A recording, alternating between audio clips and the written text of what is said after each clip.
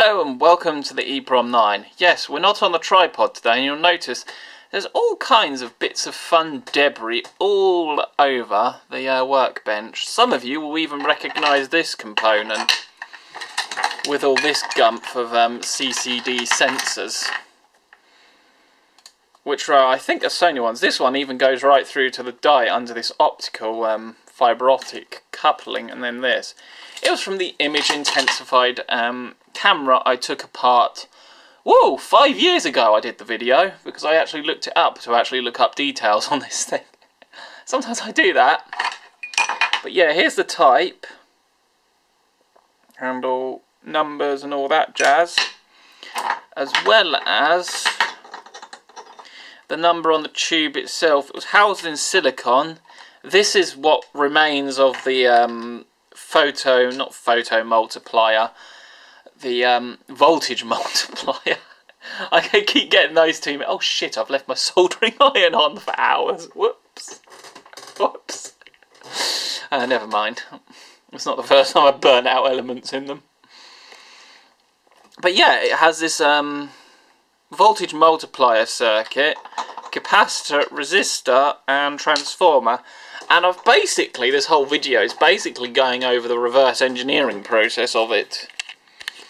Let me just get the focus of the camera correct so you guys can see what's going on. Yeah, that looks about right. Sorry for the lack of tripods, but this sort of video does not lend itself well to tripods. So what we have here is the red and brown wires on the connector, which they go straight into the transformer primary. The secondary is the yellow and orange wires, one of which goes all the way up here and connects straight to the lens end of the tube, or the positive ends of the tube, which is here, this bit of metal here. But this only has two contacts, this tube, so I don't even know what generation it is, because I think they got up to about Gen 3, maybe 4 now. But also tailors off a whole load of other parts. And then the other side, which is the yellow, goes straight into the voltage multiplier circuit, which goes all the way up here. Also another part of it links back round, so this is basically paralleled to the transformer, so that makes that part. But what I suspect this part of the circuit is for is, as well as creating a voltage potential difference between these 2 points, because that's how these voltage multipliers work, is you've got the green and black which go to the PCB, and they basically are paralleled across a 0.46 megaohm resistor, which I suspect they're using as a voltage divider, so they can do some feedback on the output voltage, so they can basically tailor the voltage of this perfectly. It looks like a precision resistor as well, because it has all the fancy colour blends. I'm not going to get the macro lens out and show you, because that's across the room and that would require walking. Then we have, and then that basically goes into the negative end of the tube, or the viewing end, which is the end. Both ends have a fibre optic cluster, which seems to be built into the tube, so I'm not even going to attempt removing them because I don't want to damage the tube. And then we have a capacitor, which I'm guessing is just to do with the feedback power part of the circuit, or maybe it's part of like noise filtration, because although it goes through the resistor, which is a weird way to do noise filtration, but it's either something to do with the voltage divider of this, which would actually make sense, or it's to do with noise filtration, which, yeah, these sorts of circuits are going to be noisy, so it could hold double duty. But the capacitor looks like this, the giant blue thing that I wasn't sure what the hell it was. A part number of MHV10/001GJ, and it's made in 1996, 44 week. This is from an old bit of military tech. The tube, I don't know if I've shown this, has a part number on it. The sticker that was on it got destroyed with the silicone, sadly, and went up the hoover, so Hetty ate that, so we will never know what that says.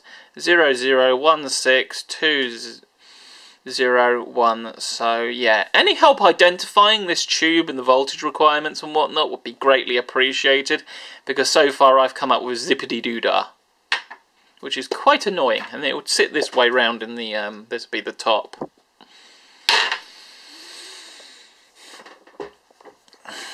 And so that basically acts as a voltage feedback and all that good jabs. But yeah, driving this seems roughly too complicated.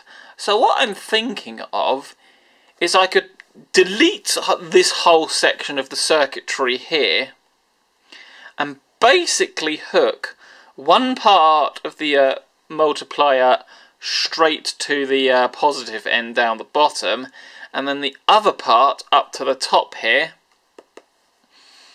like it is in this topology, and then just hook, instead of a transformer down here, use a CFL driver from an old laptop display to actually power it.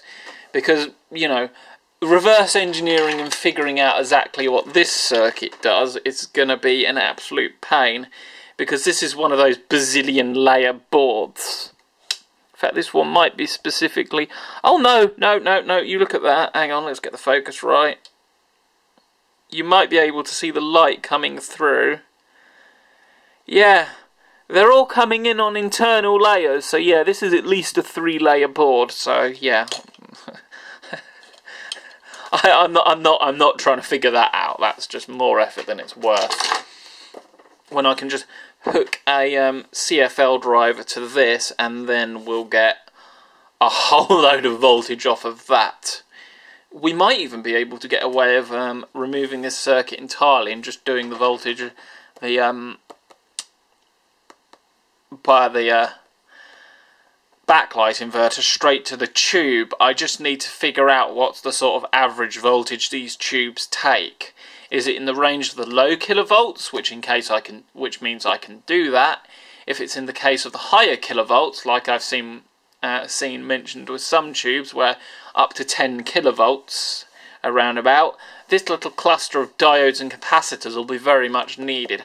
And in fact, interestingly, I can't show you this, but the diodes have a voltage drop of almost 2 volts across them, which is bizarre. I've never seen a diode like it.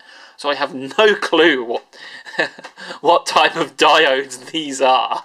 They're like some magical whiz-bang things from Utopia Land that I've never heard of or seen before. So I might even have to build my own custom voltage multiplier circuit, because the one that comes with it is no good. We'll see. We'll see. But yeah, what I'm thinking is I'm going to do it like that and just delete this stuff, because this all just seems completely unnecessary.